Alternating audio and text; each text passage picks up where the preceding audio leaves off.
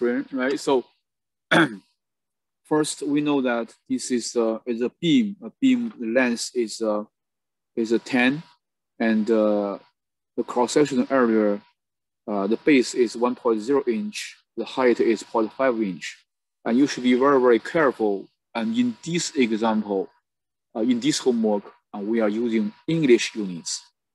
And so for inch, so you know this is length with cross-section. Okay, we need to have to build the 3D model, and in order to build this 3D model, and we need to draw the cross-sectional area and then extrude it in the third direction.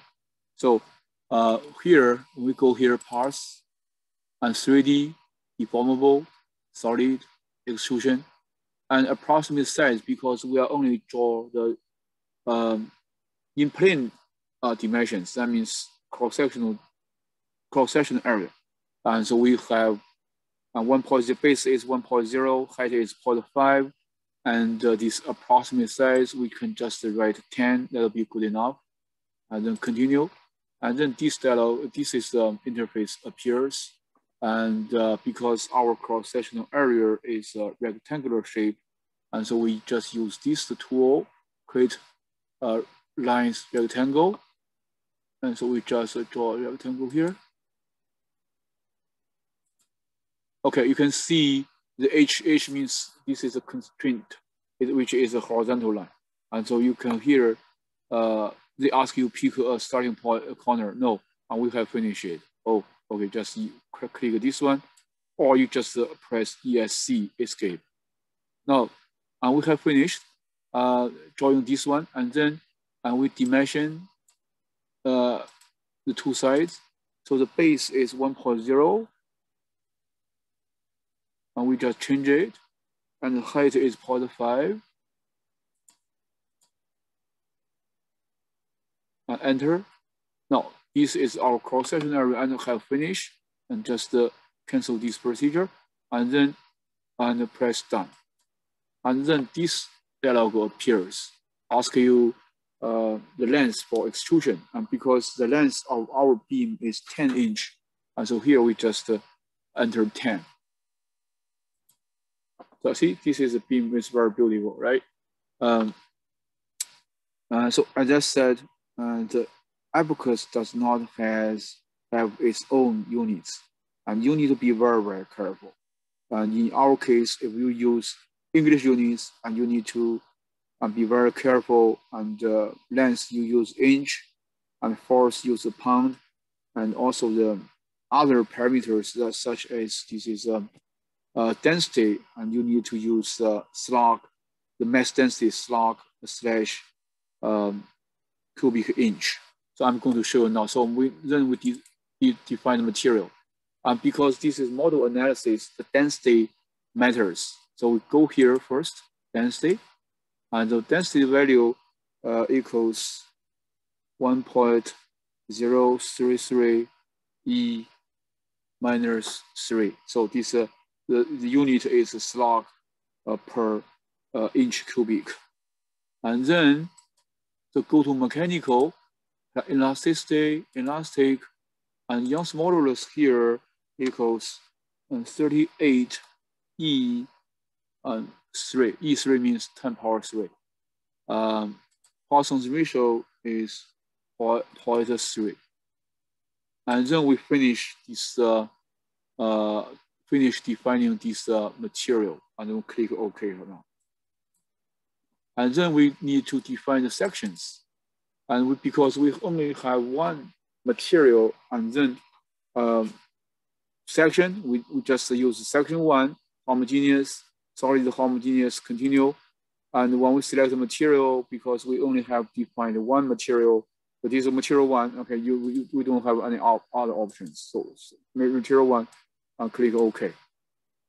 So after you finish defining this section, and you need to go back to the parts to assign this section and to this part. Otherwise, when you run your simulation, you might run into the problem saying that some material properties are missing. So this is the reason.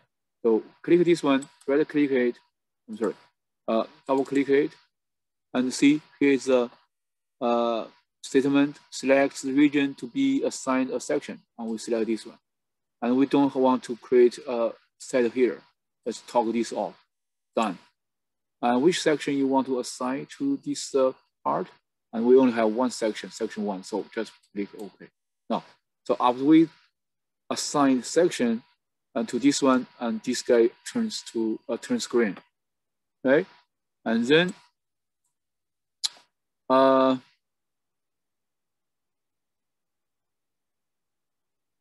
this is section now. Then we go to this is a defined steps. We have 2 steps and 2 independent steps. Step 1, and double click it. Step 1, right? And for step 1 is a modal analysis, and we can define it as modal analysis, A-N-A-L-Y-S-I-S, modal analysis after initial, and the type we should use perturbation, linear perturbation, and use a frequency, perturbation, and use frequency, and then click continue, and then use select this Abaqus for this eigenvalue, number of eigenvalue requested. Okay, so this is our natural frequency, number of natural frequency, and you are requesting and here, and we need to specify this one as 6. And then frequency shift, minimum frequency. So here, minimum frequency of this interest here, and so we enter 1 here. Maximum frequency of interest here, and we might enter 100. And then remember to toggle off and this one, include acoustic structural coupling where applicable. We'll toggle this off. And then we click OK. Make sure this is 6 here, okay? Otherwise, because we want to have 6 natural frequencies, 6 modes. And so we do the OK here. Now, this is our first step. And second step, double click it. And step 2, we call harmonic analysis. Harmonic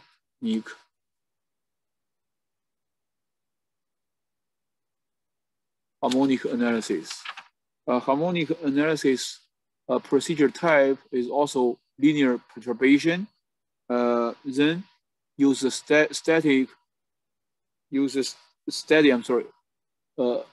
steady state dynamic direct, and then click continue. And so here, and we use linear. We can change linear for linear logarithmic, change from logarithmic to linear, and you can change this spike later, okay, if you want. Here we use linear, and then edit, and this value lower frequency, and we use 1, and upper frequency, and we use 100, and the number of points, and we use 50, and bias we select 1, and then we click OK. Now we have defined the second the step already. Next step is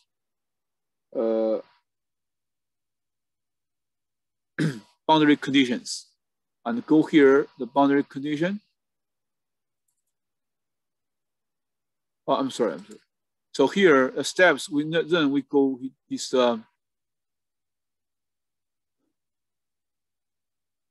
assembly. Okay, assembly here. Create an instance. And you should create an assembly first. This one, you toggle this independent on, and click OK. And this is our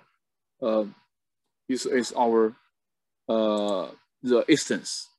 So after we have this instance, and you can get this set. Okay, here, okay, create partition. And we use select middle point / datum point. And so select edge to partition. So partition H here, see? Partition T, this one. And then select the point on the edge and create partition. And then you can see we have this point, okay? And then we finish this one. And after we get this point, and we can set a set. Set one, we just set one, continue, select geometry.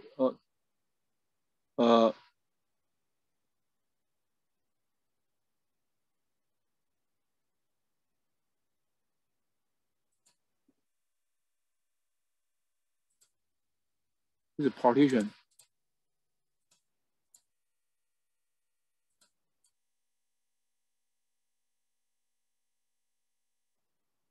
Set one, select this point we just created, done.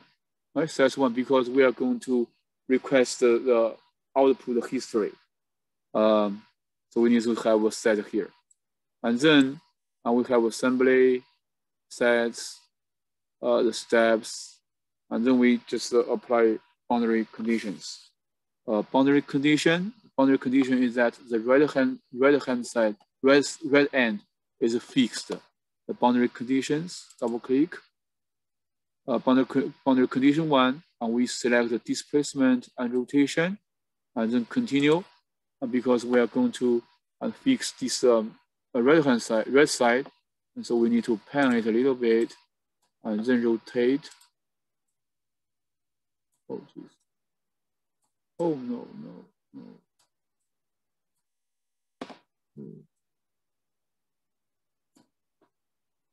Okay, then we can press escape and then select this one and done. And now make sure all these, make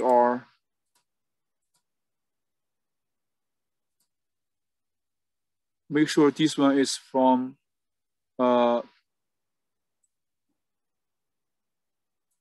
just 1 second. So this boundary condition must be from this is the initial point, right? Initial point, the displacement and rotation. And continue, and select this right end, done, and fix all these 6 degrees of freedom. Okay. Now this boundary condition. Now we need to use this manager tool to make sure this boundary condition is from initial step. And then and the load, a load. And this load must be from step 2, must be from harmonic analysis, not harmonic analysis. And go to loads, double click loads. And for this harmonic analysis, mechanical concentrated force, and continue, where is on this point. Click this one and done. So this dialog appears, and so we'll only have this negative 100 in the y direction.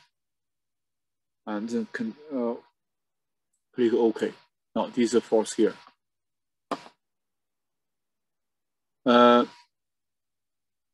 Then we can define history output. Define history output here. This is a history output. Make sure this one is for steady state dynamics direct, and not whole model. And we just focus on the middle point of the top edge at the left end, and the set we just defined. And so here, go here. No, I'm sorry. U and UT, and we select these 2, and then click OK.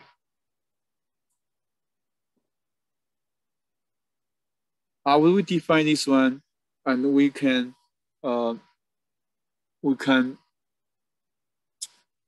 mesh it, right? Mesh. For here, we mesh it. Mesh. And so we use this one, seed this one, and we use 0.25. 0.5 is too big. And 0.25, remember, this should be a very coarse one. And then when you conduct this is a convergence test, you need to refine your mesh gradually. And then we go here, assign mesh control, and we use hex element and sweep and use advanced front and then press OK. Now this guy turns yellow. For this element type, we use standard for element library. For geometric order, we use quadratic, and we use a 3D stress, and then we press OK. And now we can mesh this part. Are you ready to mesh the part? Let's just click OK. Now this guy is meshed. It's very, very coarse, right? You can see, and you can see this guy is very coarse. Let me rotate a little bit. And then what should we do? And we should do create jobs, right? We create two jobs.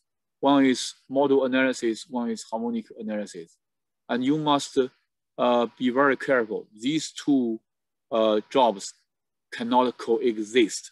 And that means step one, step two, we call them step one, step two, but these two steps cannot coexist. And for model analysis, natural frequency, we do not need to have this externally applied load. And so, as I said, these two guys cannot coexist. And so for this natural frequency analysis, we need to suppress this one.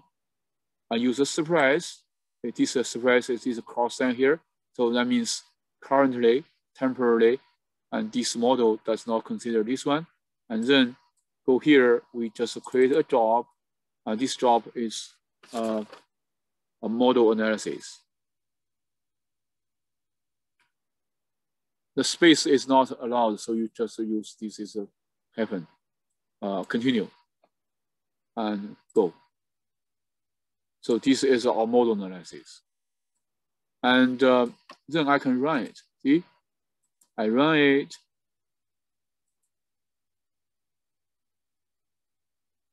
Yeah, because I have done something. I'm going to change the name a little bit. Edit it. Oh, I'm sorry. Oh. Rename it. -1. And then submit. And see what will happen. Usually it runs very fast because there's an elastic problem.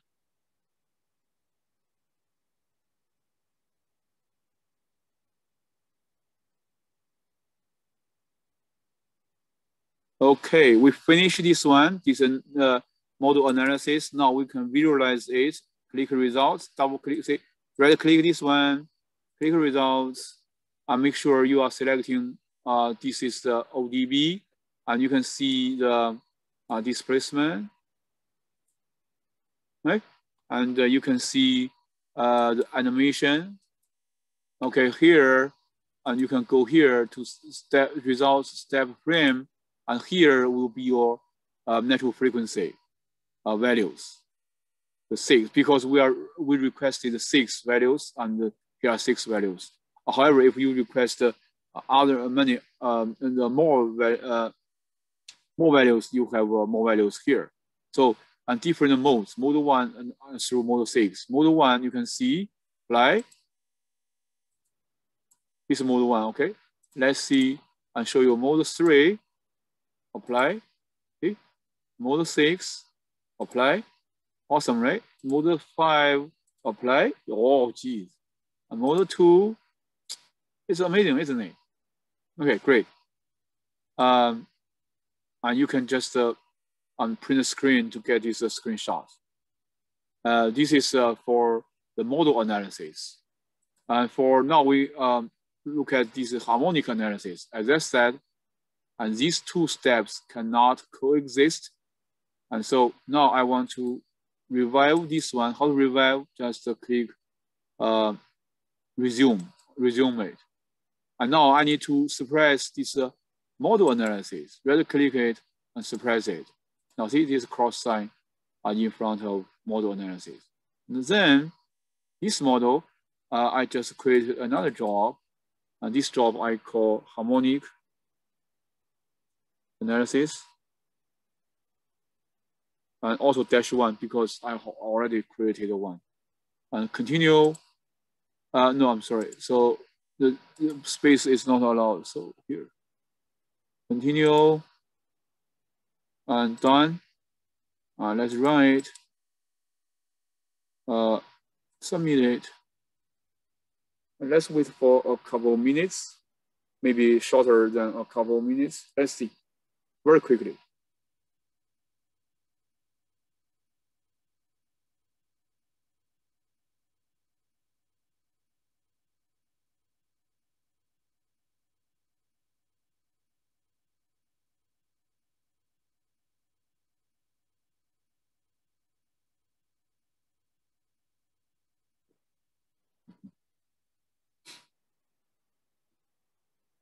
(11:59 p.m. now. Okay, we finished it. Now, results. We see, right? This is harmonic one. Oh. Harmonic analysis. Right, so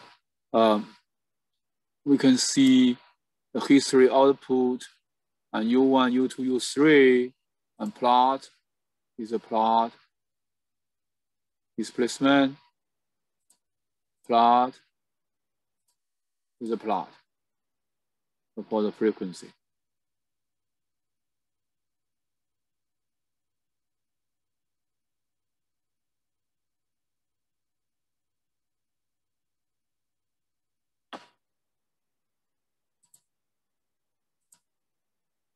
Any questions?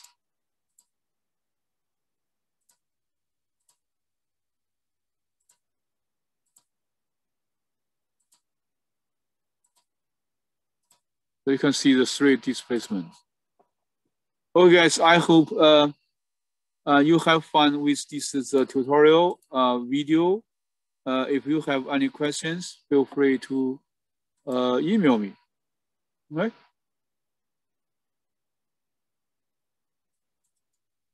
Now let me stop sharing.